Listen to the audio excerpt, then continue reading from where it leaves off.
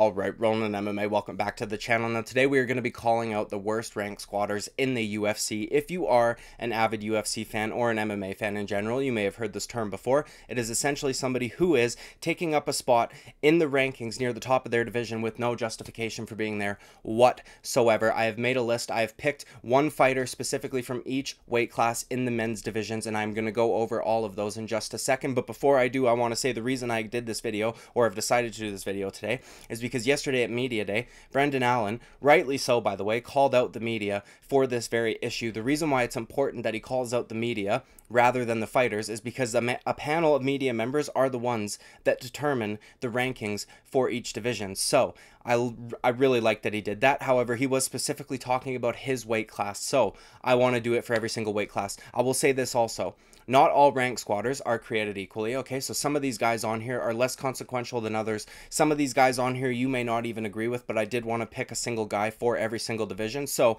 if you disagree with one, just put it in the comments down below and I will rethink it perhaps. Now, let's get right to it. We will start with the flyweight division, men's 125-pound, Alex Perez, okay? At number 7, hasn't fought since July of 2022. By the way, it was a loss, so we're at about a year and a half now.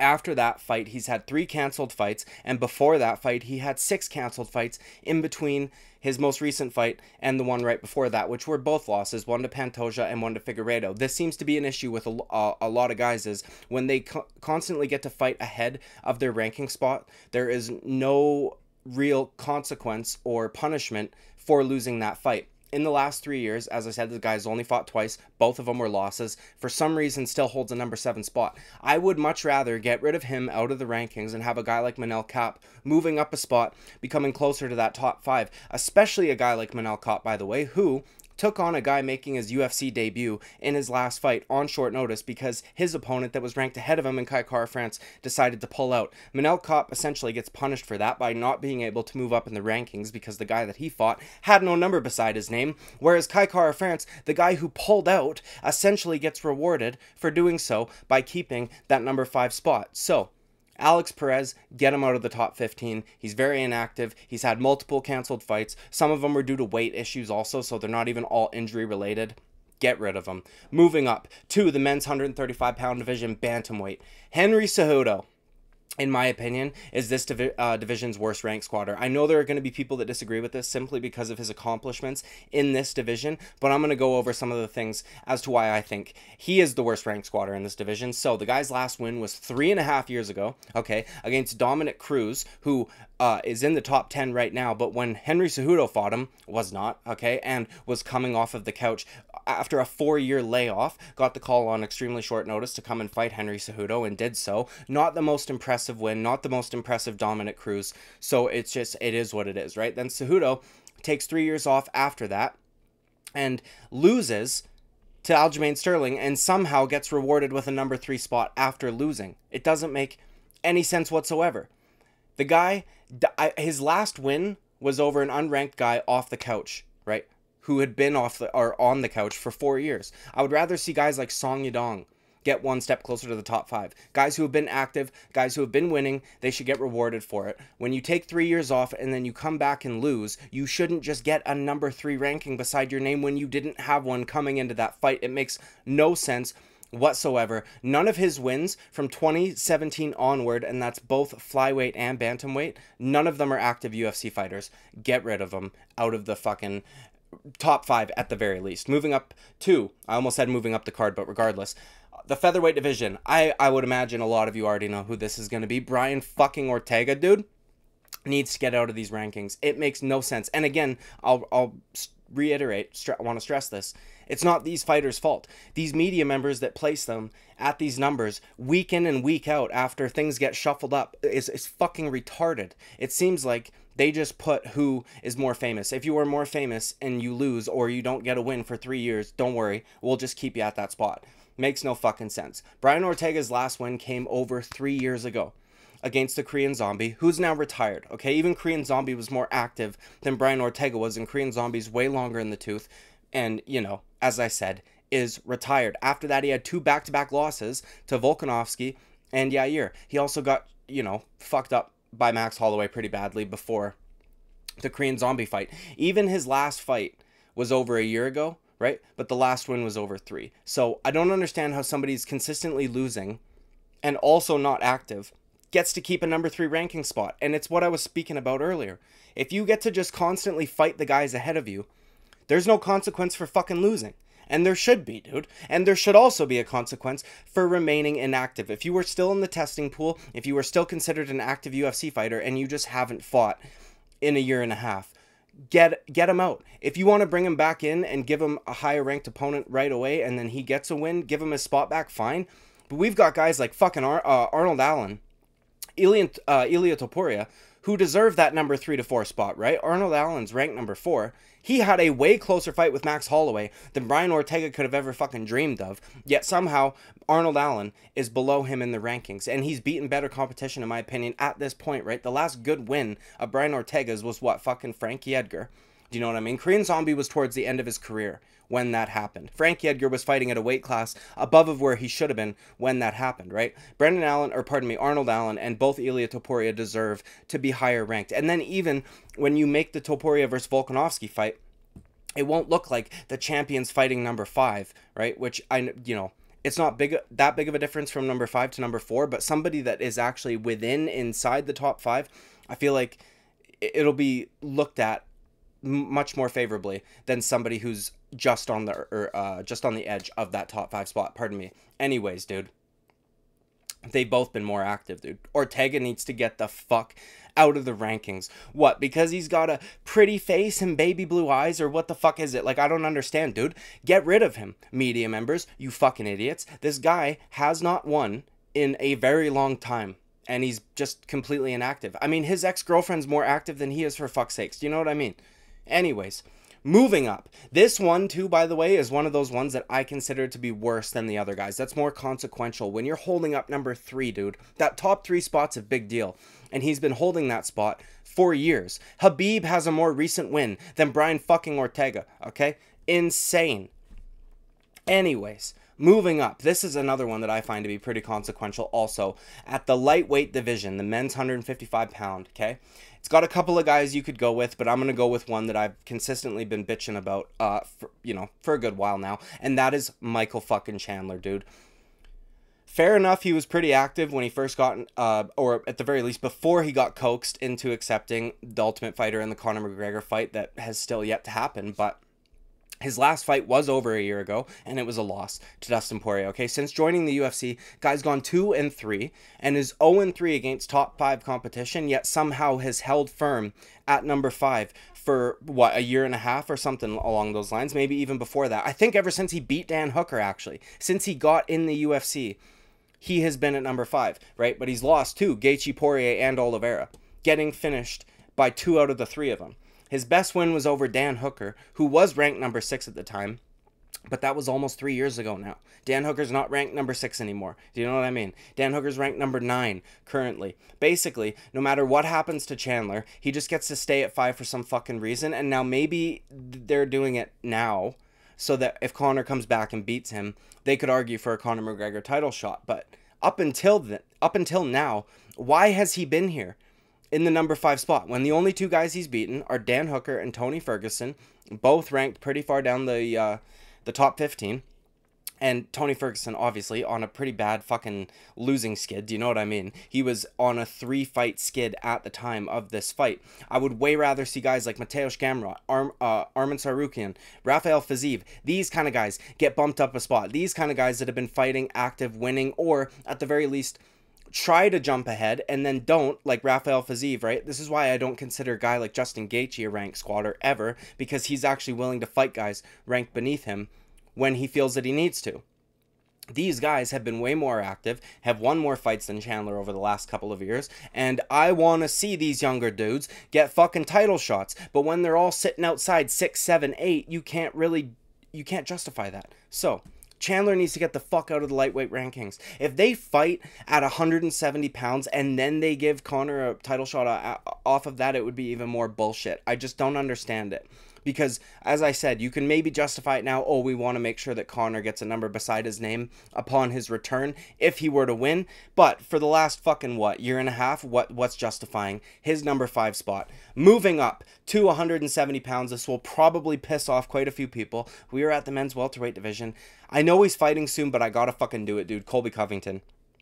You know, I had to pick somebody in this division, and he is by far the worst ranked squatter at that division. Now, I will say, less consequential because it won't matter after him and Leon face off, right? Either he wins and becomes champion, he's going to have to fight these contenders, or he loses, and I highly doubt the UFC is going to be willing to give him a 4th title opportunity, considering he's like mid to late 30s and would have at this point gone 0-3 in title shots against 2 different fighters, okay? But we all know the stats, right?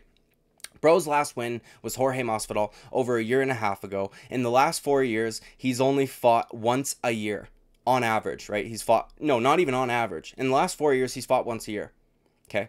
And has gone 2-2 in his last 4. And I know that both of those losses were to Kamaru Usman, and I know that one of them, the second one in particular, should have maybe been a draw, but it doesn't matter. He's 2-2 in his last 4, okay? And his last finish, aside from Tyron Woodley injuring his rib, came all the way back in 2016. Which was against Max Griffin, who I don't think is ever a serious title contender whatsoever, but he doesn't have a single win over a currently ranked welterweight.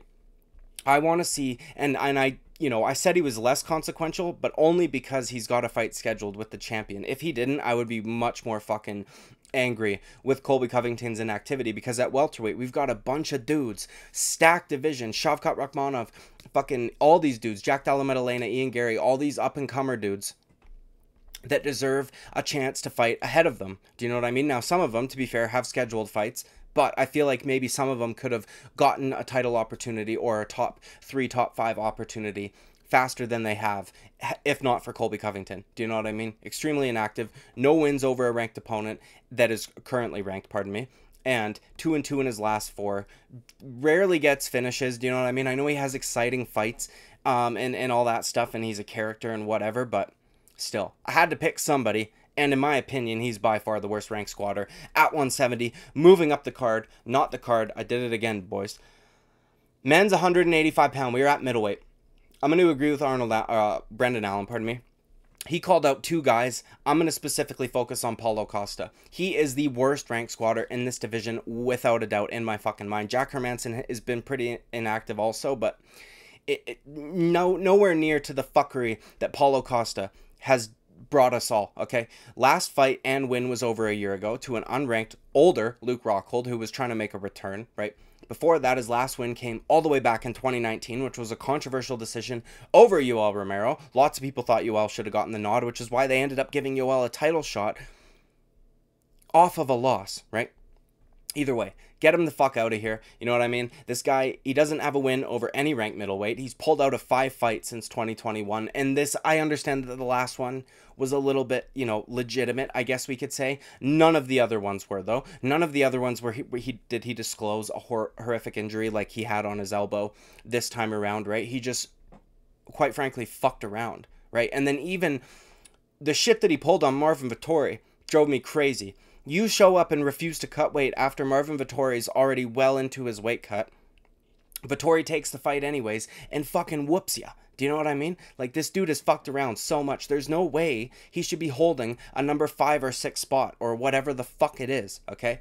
Anyways, moving up to the men's 205 pound division, light heavyweight. Now, nobody at 205 was really consequential in my opinion, or at the very least the ones that were, like maybe Yuri Prochazka and Jamal Hill. It's not ranked squatting, they were injured. Do you know what I mean? So I had to pick somebody, so I went with Anthony Smith. Okay, again, not very consequential, but regardless, you could have maybe gone with Magomed Ankalaev, but to be fair, he's tried to fight, you know what I mean, high ranked opponents. It's just that he keeps fucking up, so maybe Magomed could be an honorable mention here. But Anthony Smith, in my opinion, dude, ranked number 8 for no fucking reason. You have to go all the way back to the beginning of 2021 to get a win that isn't Ryan Spann, okay? And it came against Jimmy Crute, who is not in the top 15 currently.